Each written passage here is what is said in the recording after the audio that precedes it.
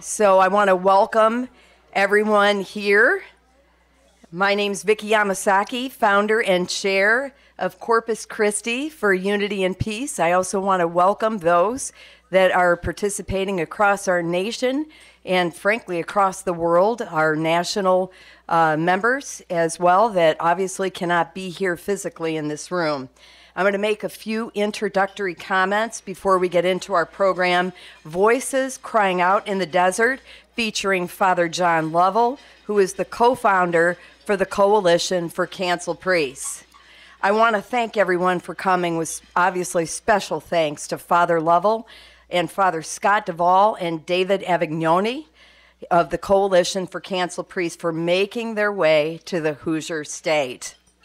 You can applaud. Oh. Honestly, please pray for these guardian angels that are protecting and supporting courageous priests. CUP's mission is to inspire Catholics to uphold and promote a culture that safeguards the dignity of every human person, and this includes canceled priests. Yes, yes. Our pillars of focus are the sanctity of life, the sanctity of marriage, and religious liberty. And this is undergirded by the preservation of natural law and protecting our democratic republic, which sadly, I must state, is in real jeopardy, as we have seen with what travesty has passed the Senate last week, which is nothing protecting marriage, but will strip us all of our religious liberties. Amen? Amen. And we understand that we desperately need priests, don't we, that will speak truth and preserve the doctrine of our faith so that we will save the church, right? Because if we don't save the church, we do not save the culture. We believe that promoting truth through education and prayer will indeed save the church and the culture. But this is why we support these priests, because we have wonderful programs like these with speaking events. In fact, we've had several priests that have in fact been supported by the Coalition for Canceled Priests as keynote speakers at our CUP events. The program tonight, Voices Crying Out in the Desert, is part of our educational mission of CUP. We selected these guardians of courageous, truthful priests who help to inspire and bring support, both financially and spiritually, to those clerics that have been the victims of this cancel culture. In this world, priests are canceled for speaking out against the unorthodoxy of Novus Ordo masses where, frankly, anything can go. There are some great ones out there, but we've seen in cupcake land where it's just a travesty. But they can't speak out, just like they can't speak out on the homosexual scourge in our nation or the priestly sex abuse crisis, or even closer to home in Carmel, Indiana, for which why we even founded CUP. You can't speak out on the evil snares of Black Lives Matter worldwide foundation leadership, because if you do, you'll be canceled by a bishop. Without such priests who are in the front line of the battle, I'm telling you, we will lose. So having the Coalition for Canceled Priests to support these courageous, truthful priests and help them restore their priestly faculties, what do we have? It is of paramount importance that we have this organization and support them. You're in for a treat. He's standing in the wings here. Father Scott Duvall, who's actually the priestly assistance coordinator with the Coalition for Canceled Priests, is going to open us in prayer and offer his own story before you hear from our featured presenter tonight, Father John Lovell. Now, Father Scott Duvall hails from Harrisburg, Illinois, and is a priest of the Diocese of Rockford, Illinois. And guess what? He is actually a convert to the faith from being a missionary Southern Baptist. Wow.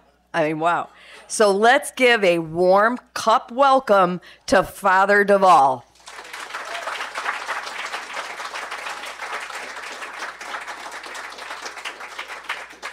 Thank you very much. It is an honor to be here. So let's begin in prayer. In the name of the Father, and the Son, and of the Holy Ghost. O God, by your holy prophets, you promised that your only Son would come in the flesh for us and be born of a virgin. In these last days, you have fulfilled your word when he who came to redeem the world comes to be our judge. Let us not be put to shame. And Lord God Almighty, when we have seen our last tomorrow, send us a priest to anoint and absolve us and send us to you through the merits of your Son, Jesus Christ, our Lord. Amen.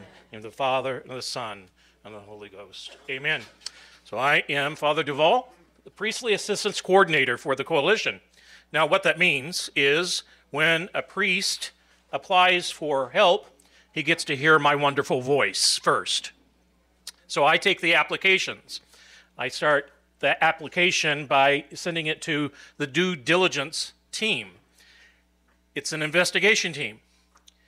They go through about 6 references. They go through the priest paperwork. They go through the stories. They go through social media. They go through everything to make sure that this is a loyal Orthodox priest. And when I say Orthodox, a real Catholic priest, okay?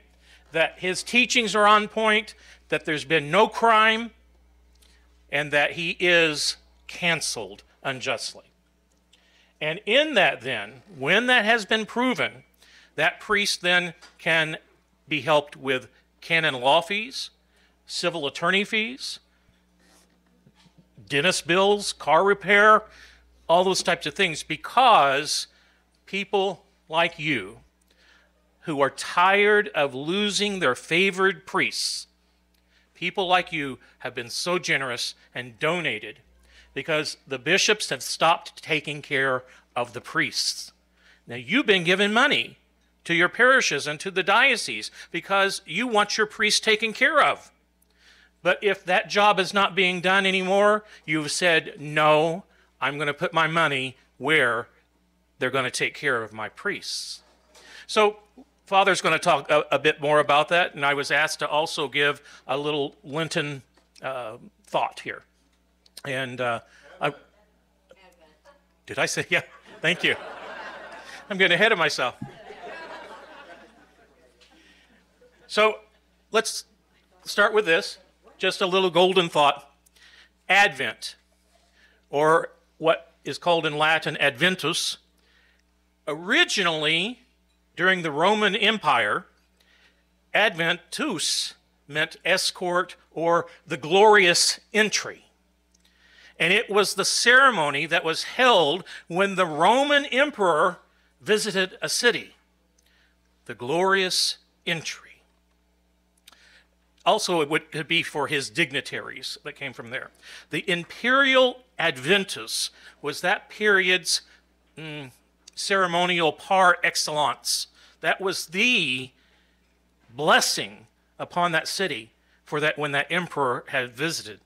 Now, as the church, in its brilliance and its excellence, always does, she took those things of the world and then turns them into the things that turns our minds toward God and a desire for holiness.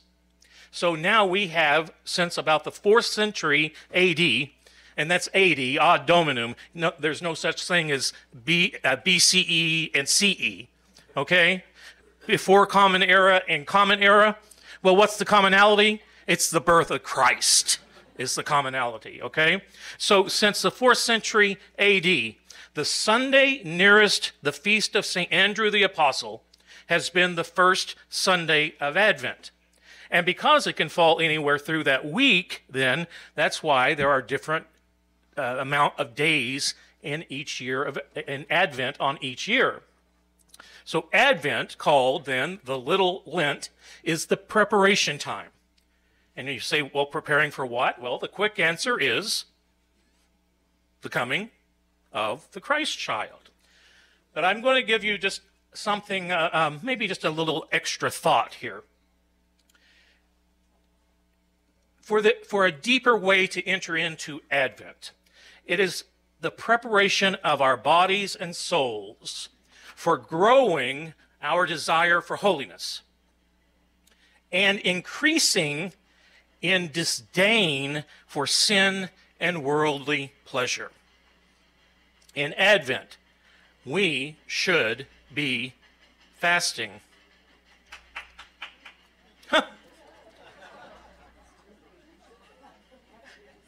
That was not the response I was looking for. In fasting, it teaches us to control ourselves in a greater way. Self-control aids us in obtaining the virtue of fortitude. The virtue of fortitude, which is the moral virtue that ensures firmness in difficulties and constancy in the pursuit of the good. It strengthens the resolve to resist temptations. Then with us, growing in self-control, we then with more ease begin the process of working toward frequent, good, and full confessions. Confession is something that we should be doing and preparing for Christmas in Advent. Confession of when the most humble thing you can do, is when you grab hold of that door handle and open it up and step in. You have committed yourself to become more holy. Now, here's a little, I'm going to call on you two right here. You ready? Okay. How often are Catholics required to go to confession? You're right. Want to finish it? You want to finish a little more? Unless you realize. Very good. Got it. Very good. That is exactly right. So we are called, when we recognize that we're in a state of mortal sin, that we are to go to confession before you receiving Holy Communion. Exactly right. As soon as possible. But here's a little extra. It is called a devotional confession or an optional confession. Now, the devotional confession is a confession where you don't have mortal sin, but you go to confession and you confess sorrow for venial sins, and you confess sorrow for past sins, so that you get the absolution and the graces that pour forth from that absolution. Now, here's the little trick. You then can take those graces and offer them to God for another, for someone else. In this practice, I have seen minds and hearts changed. I have watched children return, wayward children return to the family. I have watched children return to practice of the faith. Devotional confession. Now, you say, well, wait a minute, what do I get out of this? I need grace too. Well, dear family, you have been given the gift of the graces, and you decide that you're going to sacrifice in a greater way and use that for somebody else's good. That's called sacrifice. And when you sacrifice, you become more holy. You become more Christ-like, more Christian. I always check on my facts when I write these things. And I was doing some searching, and found a wonderful article on it. Does anybody know Raymond D'Souza? He wrote a wonderful article on this, and you can look it up, Google it, whatever you want to do. But It is another tool and another weapon that we can use to get our families back together. And when I mean back together, I mean back in the house and back in the same church, back together. So, dear family in Christ, let us prepare in a better way. Let us prepare for the Christ child with a pure heart and a cleansed soul. So come, let us adore him. In the name of the Father, and of the Son, and of the Holy Ghost. Amen.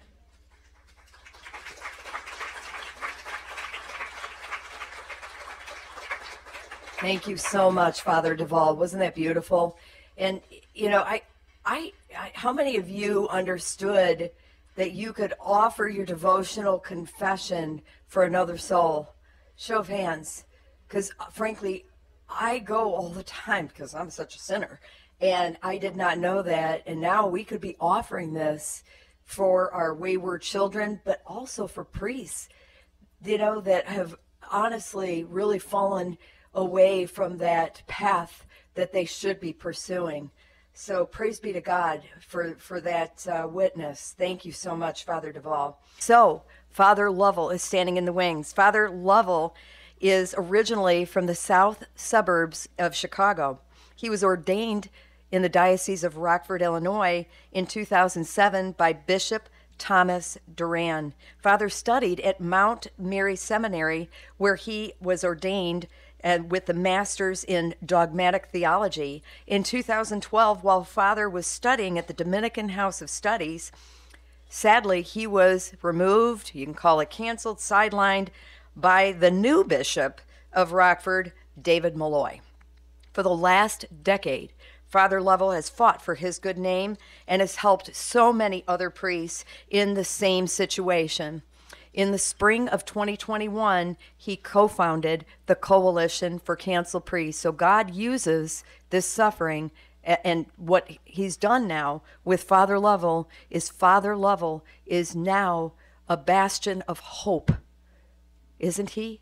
For so many priests.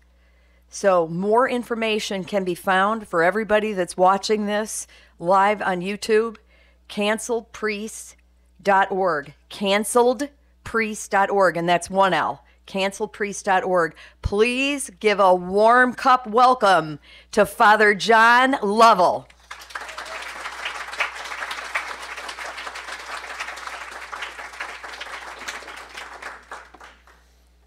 Thank you, everyone, so much, and Vicki, thank you for inviting me. We first met last April in Charlotte, and we weren't in the same room. Vicki was unfortunately having to deal with a migraine headache, and when I was a kid, I had to deal with, thank you for adjusting that, I had to deal with migraine headaches, as well as my mother had to deal her life with migraine headaches, and so I know how horrible of a condition that it can be. But I do have to mention, because Vicki said at the beginning, let's welcome the Coalition for Canceled Priests with a great Hoosier welcome. And one of my best friends went to Purdue, so he would be the first to say, remind them that Indiana is a Boilermaker state. And I said, well, I don't quite know the difference between a Hoosier and a Boilermaker. And he said, people in Indiana are born Hoosiers, and some, the elect, he said, by the grace of God, become Boilermakers. And as you can tell, we have some Boilermakers in the house, and that is wonderful to see. Before I begin my talk, I would like to remind everyone here, you do have, and everyone watching, but those that are here, you do have a little postcard in front of you of Save the Date, our second annual conference, which will be in Rosemont, Illinois. I've been telling our executive director, David Avagnone, to get the tickets on sale as soon as possible, because they would make a great Christmas present for those. And probably everyone in this room knows what Rosemont, Illinois is. It's O'Hare. And so oftentimes we get people say, well, is that in Chicago? I don't want to go to Chicago. It's unsafe. No, it's in Rosemont. The mob is going to take very good care of us. We're going to be very safe in Rosemont, Illinois. We do not need to worry about that. But we have a great lineup of speakers. John Henry Weston is one of our keynotes, Dr. Peter Kwasniewski, Jesse Romero, Janet Smith, just to name a few. And I highly recommend to come because we get, this is probably our biggest gathering of the canceled priests. We try to get the canceled priests together twice a year. Once for kind of more of a private get-together. I hate calling it a retreat because it's not really a retreat, it's a get-together. And we're doing that in January, and then all the priests, and you see it on your postcard, get together for the conference. And it's great for the priests to see as much of the laity as possible from across the country come out, because it shows us what great support that we have. All right. And I realize that we're fighting tonight. I shouldn't say fighting, that's too negative a word. We're competing with the Indiana Right to Life dinner. But to be honest with you, I am still in awe of how many people came out today, and I appreciate that so much. And I also want to remind everyone that we did put a Coalition for Canceled Priests pin at every table. The 2 or 3 spots did not get one because we ran out, but if you notice, we do have a couple of empty chairs. So if you did not get a pin, look for one of those empty chairs. There's probably a pin there. There's also one pin that lost the backing to it. If you have that pin, I did have a bag with the pin backing by my chair, but it was taken away. I'm hoping David Avagnone has it so we can get you a backing. But either way, we'll make sure that you get a pin. With that said, I would like to read for you one of my favorite gospel passages that I would like to start my talk with tonight, and it is the gospel from Matthew for the second Sunday of Advent. At that time, when John had heard in prison of the works of Christ, he sent 2 of his disciples to say to him, "Are you he who is to come, or shall we look for another?" And Jesus answering said to them, "Go and report to John what you have heard and seen. The blind see, the lame walk, the lepers are cleansed, the deaf hear, the dead rise, the poor have the gospel preached to them, and blessed is he who is not scandalized in me." Then, as they went away, Jesus began to say to the crowds concerning John, "What did you go out into the desert to see? A reed shaken by the wind? But what did you go out to see? A man clothed in soft garments? Behold, those who wear soft garments are in the houses of kings. But what did you go out to see?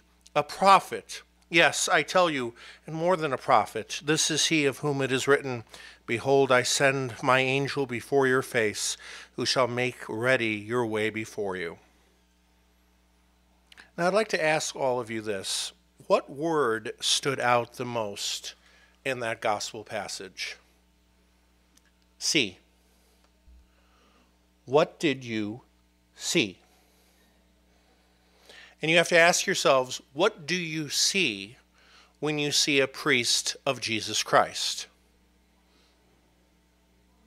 I hope that you see a man who's given up his life in order to serve you. I hope you see a man that is willing to die for you, as any good father would. That's one of the reasons why we call priests father. But we're speaking tonight, and I know at least for the last couple of months, you've had several canceled priests speak here for CUP, as well as Father Altman and Father Maudsley, both very good friends of mine. Father Altman, in fact, helped start the Coalition for Canceled Priests and is one of our biggest donors. And I want you to realize the importance of having a priest in your life. And that will be made clear, especially when I do the closing prayer tonight, which is the prayer on the back of the card that you have in front of you, the Holy Card of St. John Vianney. We were told in 2020 that we basically did not need priests anymore. It wasn't that direct when they said it, but this is how many of the bishops said it. You don't need to go to Mass. You don't need to receive Holy Communion. You don't need to go to confession. You don't need to receive anointing of the sick, despite the fact that, according to them, we had a devastating illness rampaging the country and the world. You even had some bishops and one cardinal, the Archbishop of Chicago, say that even emergency baptisms could not happen without his explicit permission. Ladies and gentlemen, everyone in this room is a minister of baptism in an emergency, and you have an obligation to do it, no matter what a priest, a bishop, a cardinal, or a pope says. Because first and foremost, we have to realize that the ministers of the church bring the sacraments to the people. And what happened in 2020 is that we were told that the sacraments were non-essential, that the priesthood was non-essential. And so when you couple that with what happened with the McCarrick scandal in the summer of 2018, rightly called the summer of shame, we started to see across the country laity finally standing up and saying, enough is enough. We are not going to allow this to happen anymore to our church. We're tired of seeing our parishes closed. We're tired of seeing consolidations happening. We're tired of seeing our money go to democratic causes through the USCCB. You heard a lot about that from another good friend of mine, Michael Hitchborn, last month. We want the faith of our fathers. We want the faith that Father Marquette, that Father Mazzucchelli brought to the Midwest. We do not want another organization that is simply out there being some type of charitable organization, at least as a front, and supporting causes that go against our basic beliefs. And the Coalition for Canceled Priests decided that it was going to take after Our Lady as its primary patron, St. John the Baptist, because he was that voice that was crying in the wilderness. He was that voice that was crying in the desert. And we took, as you can see on your pins, for our motto, those with one voice crying in the desert. Those with one voice crying in the desert. Una voce clamantes in deserto. And I have to ask you right now,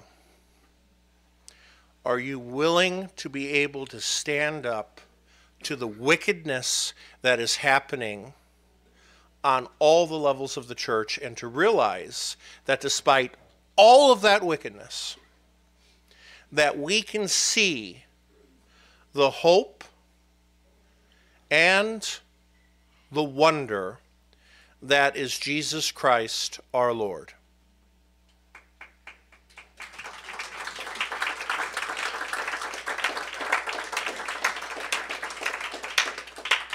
Father Duval rightly mentioned Advent, or as he likes to call it, Lent,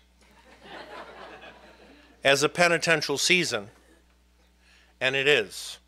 In a few minutes, a good friend of mine, Matthew Pleasy, will be coming up to speak on that.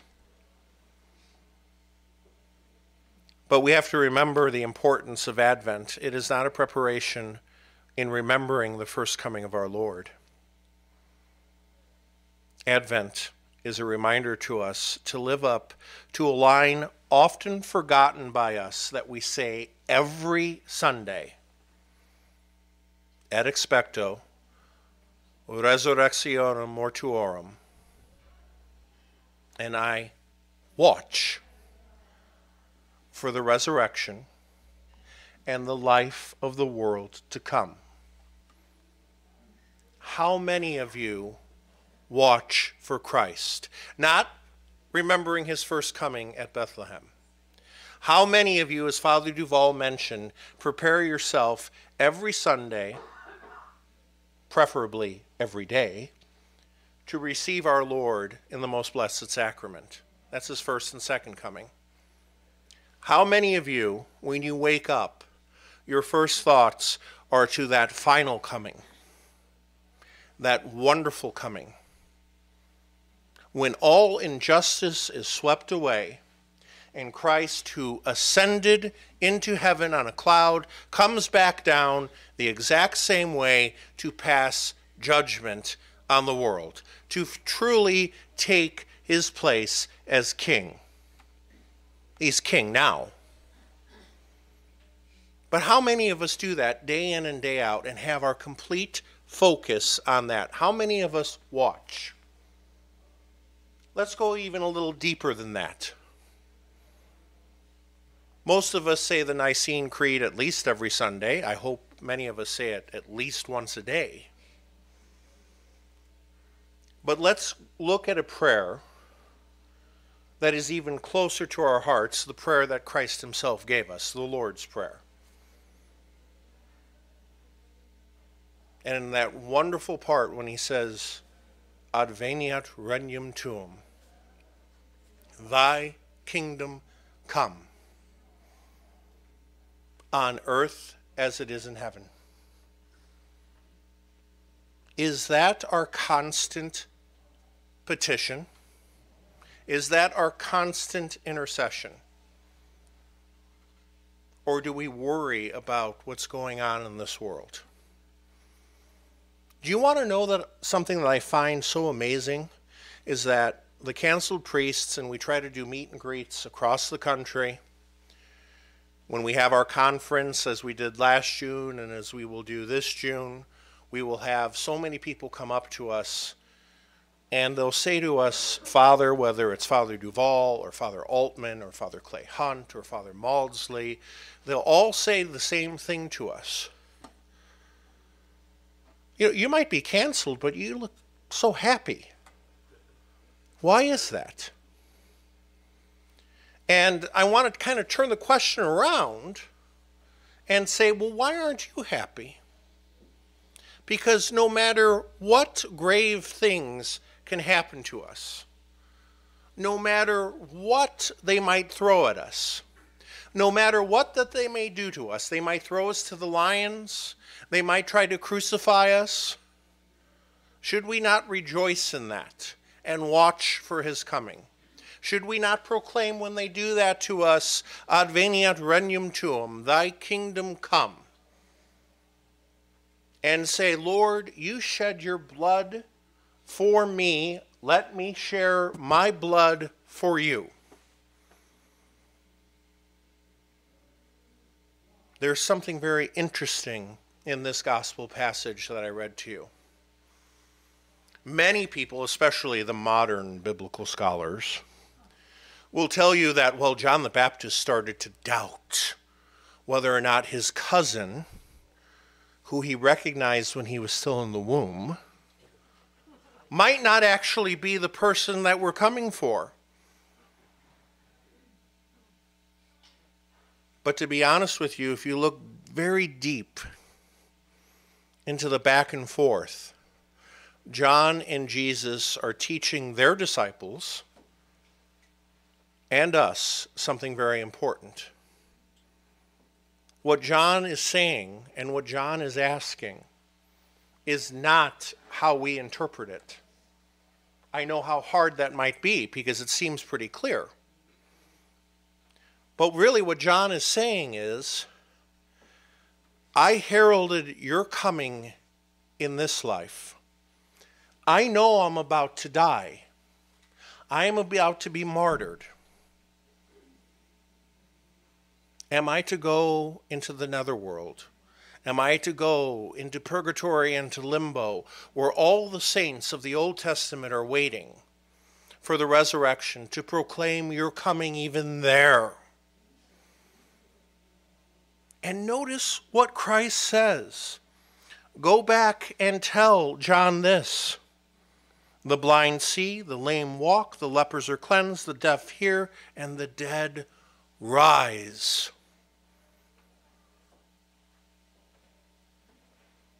I get a little frustrated when people say, well, if we look at all the liturgical seasons throughout the year, Advent and Christmas are the most alike. In one sense, yes. In another sense, no. Advent is preparing us for that general resurrection.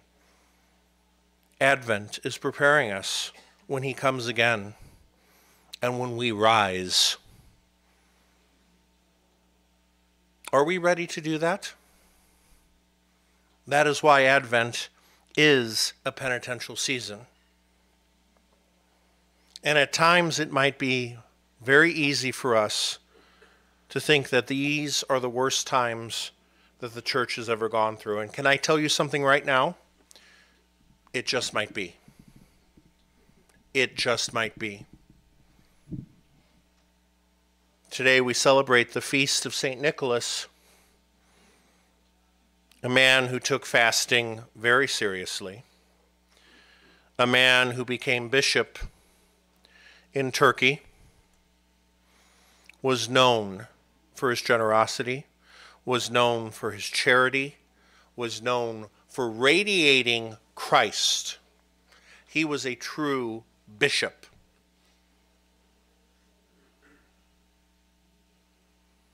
And he went to a council, the second council of the church, the first what we call ecumenical council, at Nicaea. And there was a man named Arius who tried to say, at one point, Christ never existed. And St. Nicholas got so upset that he stormed down from his seat and he boxed the ears of Arius. We live, sadly, today in 2022 in the age of memes. And some of the greatest memes you'll ever see is St. Nicholas boxing the ears of Arius because he could not stand to hear heresy preached.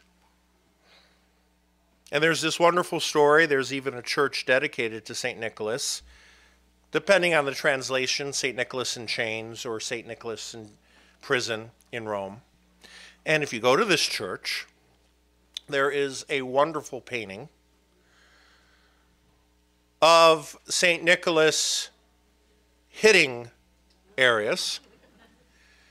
And St. Athanasius was only a deacon at the time, but you see him in the picture along with the Patriarch of Alexandria, Alexander, presiding over the council, looking approvingly. But as the story goes, St. Nicholas was arrested for hitting Arius. Remember, we sometimes fail to realize this. Our laws are based on Roman law, and even in Roman times, in 325, you just couldn't hit somebody. And so St. Nicholas was arrested. And as the story goes, and as my church history professor in seminary would say, if it's not true, it should be. I believe it was true, though. Our Lady appeared to St. Nicholas and said, don't worry, you'll be fine. And he was released shortly thereafter, returned to the council, and shortly after that returned to his diocese of, I can never pronounce it correctly, it's either Myra or Mira. Either way, someone on social media is going to tell me I'm pronouncing it wrong when they see this video. And he died shortly thereafter. His cult spread throughout the East and the West, and from Moscow to the United States, this saint despite the fact that he did not found any great order like Francis or Dominic, his cult spread to the point where we kind of know him now as Santa Claus. And as charitable and as wonderful as he is, and he does fit the persona of Santa Claus very well, at least the true Santa Claus, we have to realize that what we saw in St. Nicholas is how our bishops today should act and are not acting.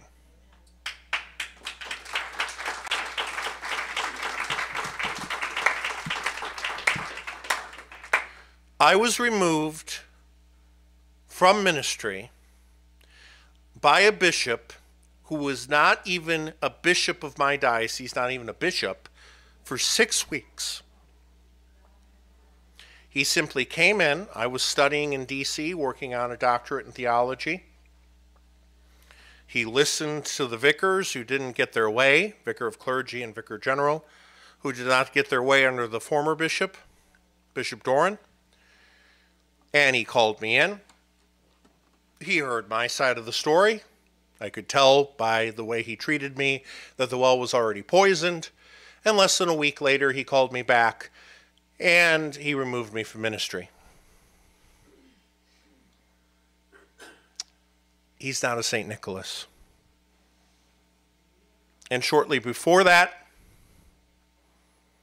a priest of my diocese, Tim Doherty, was made Bishop of Lafayette in Indiana, and I now know one good friend and one classmate from seminary who have been removed by him. We live in a time where priests cannot stand up and preach the truth. And bishops think that they have carte blanche to go after priests that they do not like. Not the priests that have actually done something wrong, like Monsignor Grinder, Monsignor Burrell, up in the Diocese of La Crosse, who nobody denies he was surfing the gay hookup app Grindr. He was put into ministry after only a year of being out, and we were told by his bishop, who's also Father Altman's bishop, that, well, one of the reasons he's being back in ministry is because he's committed no crime. That doesn't mean he should be put back into ministry. And if I ever have the chance to speak to Bishop Callahan, I would like to say to him, well, Father Altman hasn't committed any crime. When are you going to put him back into ministry?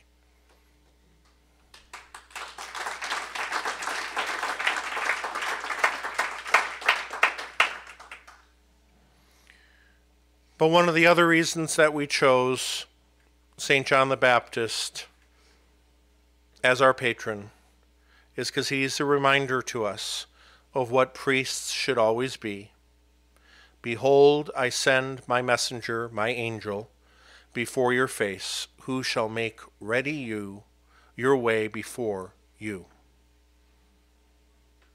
Behold, I send my messenger before your face, who shall make ready your way before you. This is what priests must do day in and day out, is to prepare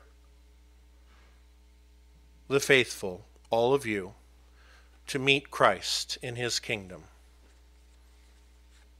No liturgical season better represents our life than Advent. Both are short. Both should be penitential. Both will have their moments of joy. For example, the Feast of St. Nicholas, the Feast of the Immaculate Conception. But in the end, it is not about here on earth. It is about the world to come. When we say, day in and day out, glory be to the Father, and to the Son, and to the Holy Ghost, as it was in the beginning, is now, and ever shall be, world without end. Amen. That world that we're speaking about is not this world. It is the world to come. And as I finish my talk today, I would like you all to take your St. John Vianney cards. Follow along as I lead you in this prayer, please. O Jesus, I pray for your faithful and fervent priests, for your unfaithful and tepid priests, for your priests laboring at home or abroad in distant mission fields, for your tempted priests, for your lonely and desolate priests, for your young priests, for your dying priests, for the souls of your priests in purgatory. But above all, I recommend to you the priests dearest to me, the priest who baptized me, the priest who absolved me from my sins, the priest at whose masses I assisted and who gave me your body and blood in Holy Communion, the priests who taught and instructed me, all the priests to whom I am indebted in any other way. O Jesus, keep them all close to your heart, and bless them abundantly in time and eternity. Amen. St. John Vianney, patron saint of diocesan priests, pray for us, obtain for us many and holy priests. Remember, ladies and gentlemen, 2020 was about taking away the priests that baptized you, the priests that anointed you, the priests that gave you Holy Communion, the priests that were there when you were sick. We cannot allow that to happen. This is well beyond politics. This is well beyond of, well, I believe this and you believe this. For the faith to continue, we must realize that we need holy priests.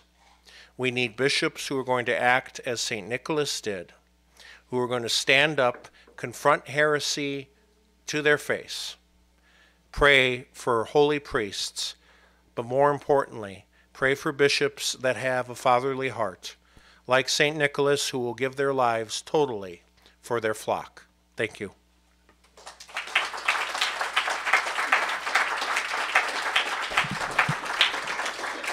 Yeah, he does. I mean, that's beautiful. Standing ovation. That's beautiful.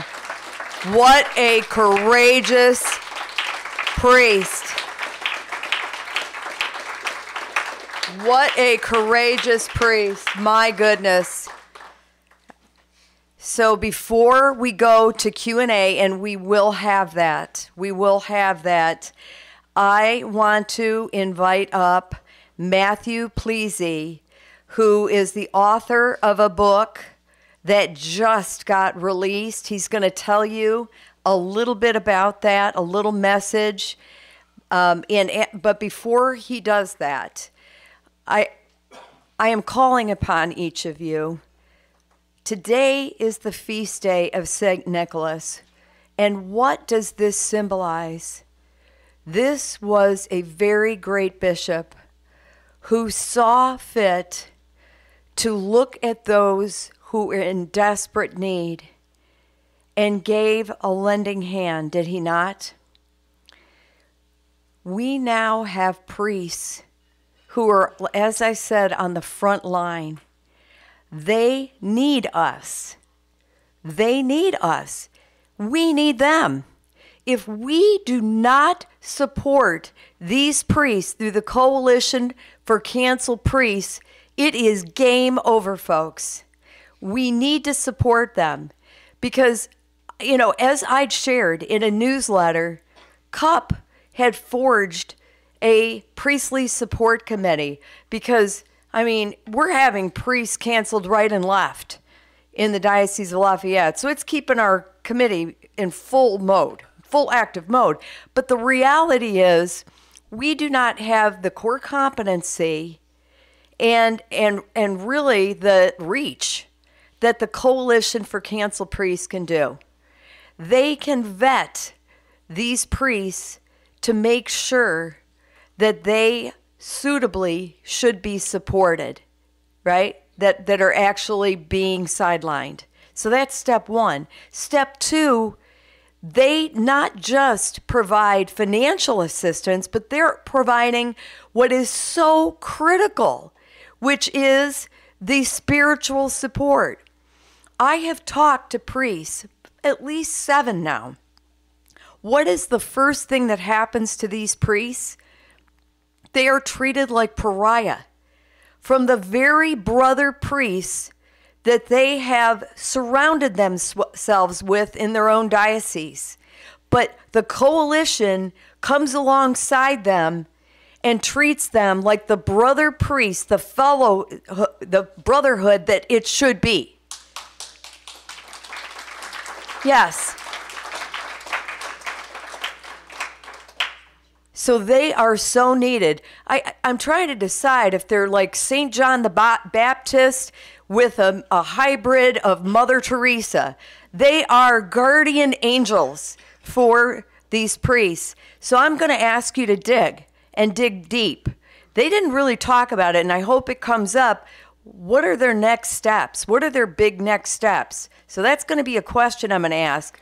But there's going to be a little special gift that's going to be given to donors that Matthew very graciously is going to offer to anybody that makes a $200 donation tonight to the coalition, or even after tonight, to the Coalition for Canceled Priests. David I'm going to get this right. David Avignone, Italian. Avignone. I'm going to get it right. They're going to give me a little speech lesson.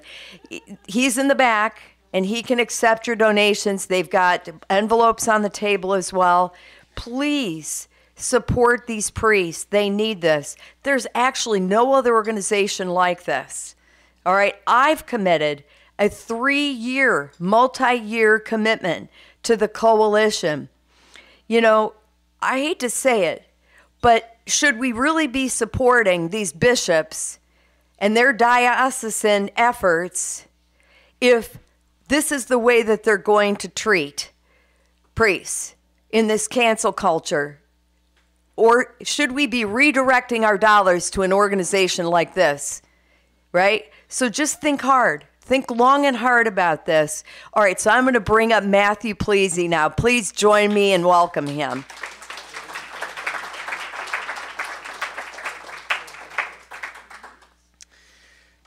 To start, I just want to again thank Father Duvall and thank Father Lovell for coming out here, for speaking with everybody, for all the work they do. Not to take up too much time before Q&A, I just wanted to say a few things. And first of all, I wanted to really emphasize the 2 ways we can support these priests that I really want to emphasize. 1, your donations, your support, and 2, your fasting. Father Duvall spoke about fasting a little bit, and Father Lovell did as well. And for the past couple of years, I've been able to study the history of fasting and abstinence for the Roman Catholic Church as well as for the Eastern Church. I write for the Fatima Center, for Catholic Family News, for Latin Mass Magazine. I'm the president of catechismclass.com, and I write for a number of these places. And one of the things that I'm working to do is to help the faithful rediscover fasting. And something so few people talk about is how we can use fasting as a way to make a difference. We obviously can't hear people's confessions. We can't go around baptizing people. We can't offer Mass for people who need it. But we can fast, and we should fast. And we can offer the merits of our fasting for these priests and for other canceled priests and for our family and for the conversion of our society and for our country and for our neighbors. And one of the ways we can do that is by understanding what the saints did. For instance, St. Nicholas, ever since he was a child, he fasted and abstained every single Wednesday and Friday of his entire life. And in fact, it was a requirement in the Roman Catholic Church for over 1,000 years that meat and fasting was to be observed on every Wednesday and every Friday of the year, and in many places Saturday as well.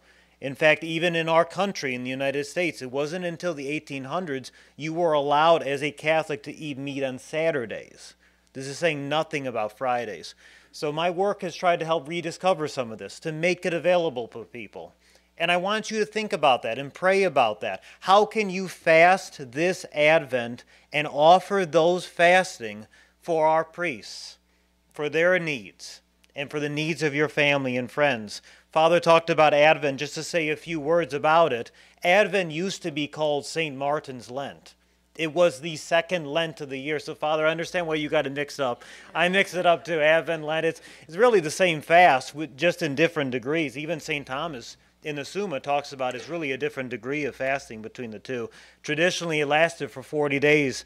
It started at least in the year 480. It lasted until at least the 12th century. And St. Charles Borromeo in his own diocese, when he wanted to restore discipline and to help the faithful during a real pandemic and to restore the priests in his diocese, one of the ways he said to do so was to bring back fasting. Bring back fasting specifically in Advent. So if you have not been fasting this Advent, now is the time to begin. Especially since tomorrow, the day before Our Lady's Immaculate Conception, was a required, that is an obligatory day of fasting and complete abstinence until the late 1960s. So to rediscover that and to offer those fasting and that abstinence tomorrow for our priests would be a great way to support them and to thank them and to offer to our Lord a sacrifice in the state of grace for them.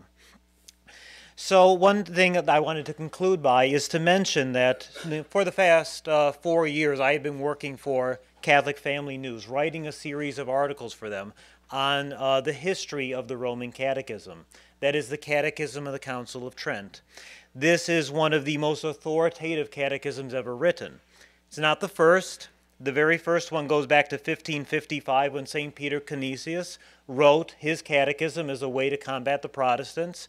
And then very soon afterwards, the Catechism of St. Pius X, known as the Roman Catechism, or the Catechism of the Council of Trent, came out. And that is still the most authoritative catechism in print. But unfortunately, it's rather long, it can be difficult to read, and it can be difficult to apply to the real problems we face in our church, in our society, in our nation, and our families today. When I see the great work you guys do, talking about the sanctity of life, or marriage, or natural law, those are covered by the Catechism of the Council of Trent. And what I have sought to do over these series of articles is to explain that catechism and apply it to our modern world. That series of articles finished up early this year, and I have just now been able to work with a publisher, and that's now available in print. The book is called The Roman Catechism Explained for the Modern World. It launched just this past Saturday, and what I've sought to do is to make it available to people who make a $200 donation tonight, whether it be online at councilpriest.org or in person. You'll get a copy sent to you. So please see David at the table, or please make a donation online. And we'd love to send you a copy, because even if you know the catechism well, gift it to somebody for Christmas. Share the faith with somebody else, because what we have is the faith, and we know it's the pearl of great price, to share it with everybody. So thank a priest, and even if your current priest at your parish maybe not the most traditional one, give him a copy. He could probably use it. Pray for him. Fast for him. And be sure to pray for our priests today who really need it. Thank you. Thank you so much, Matthew. I really appreciate it. Oh, why do I ask you to do this? These two men, they portray such amazing, abundant cardinal virtues. And what cardinal virtues? The cardinal virtues of fortitude and justice. And we need more like them. Thank you very much for coming tonight.